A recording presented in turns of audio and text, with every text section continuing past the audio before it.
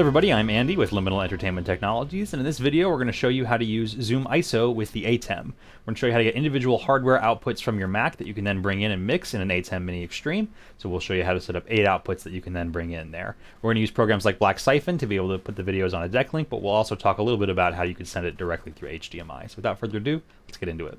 Now that we're inside the Mac, we have joined a meeting with ZoomISO, and we show you how to do that in our Getting Started video, as well as give you an overview of the interface, so we'd encourage you to check that out. I'm only going to be using Syphon today, so I'm going to uncheck the NDI box here just to save on some performance. And I'm going to go over to the number of outputs area, and I'm going to set that to 8. We're going to use an ATEM Mini Extreme today, so it has 8 inputs, so we're going to set 8 outputs. And I'm going to go ahead and set those to 720p and default to screen 0. So the next thing I'm going to do is begin to select users. Now I could do this through the drop-down list here, but I'll go ahead and do this today doing the participant matrix. So I'm just going to go through and tick the boxes for people who have video on. Okay, now I've selected 8 folks with video on, so if I look at my show all windows here, we'll see 8 active video feeds in addition to our normal Zoom displays. So now we have them routed to Syphon outputs. And we're going to use a program today called Black Syphon. And what's cool about Black Syphon is it takes a frame that's posted to the Syphon server and allows it to be sent directly to a DeckLink hardware output or to an Ultra Studio if you have that product line instead. And this is going to be super low latency, super low overhead, because Syphon is just posting the video frame on the GPU so that Black Syphon can grab it and suck it in. So I'm going to go ahead and run the Black Syphon program.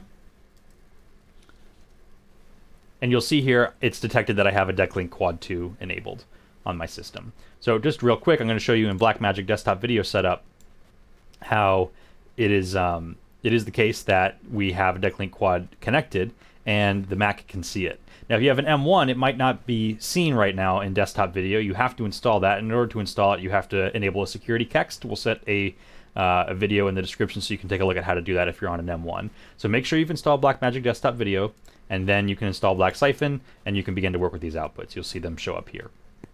So you can watch my multi-view as I assemble this. Again, note the numbering scheme.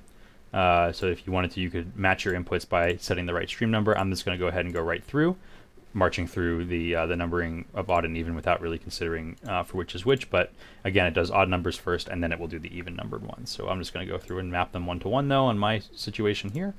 So do that again. Be 4 and 4, 5 and 5.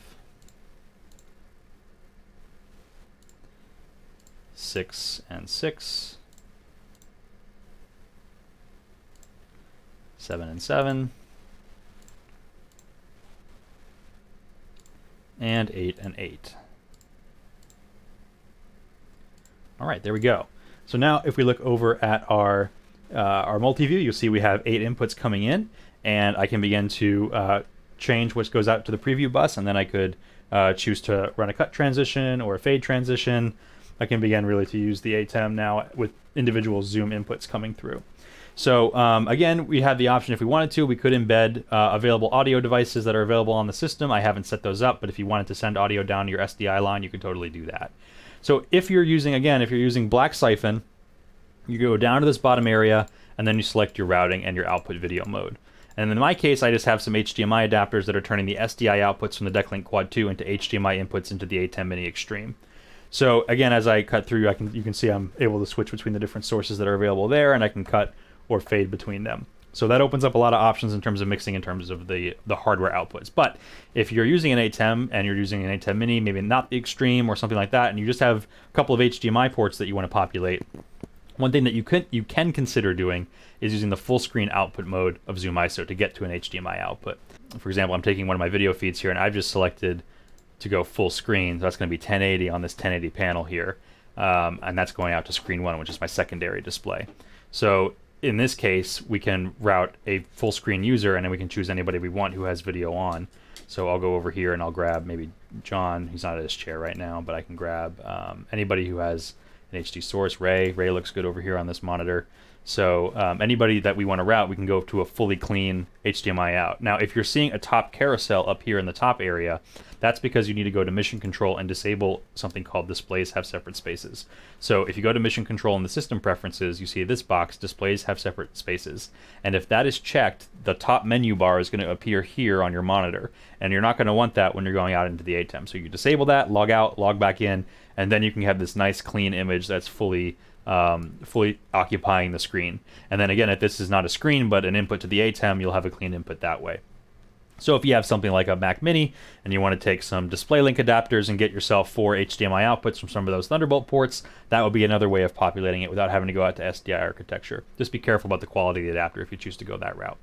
So that's an overview of using the ATEM with ZoomISO to be able to get video feeds of Zoom participants out into a hardware ecosystem. If you have any questions, send us an email at info@liminalet.com. We'll get back to you as soon as possible. We also encourage you to check out the other videos in this series. Maybe a good one to look at is how to use Syphon with ZoomISO, because we use Syphon in the output chain when we go to SDI. But for now, that's all, and we'll see you in the next one. Take care.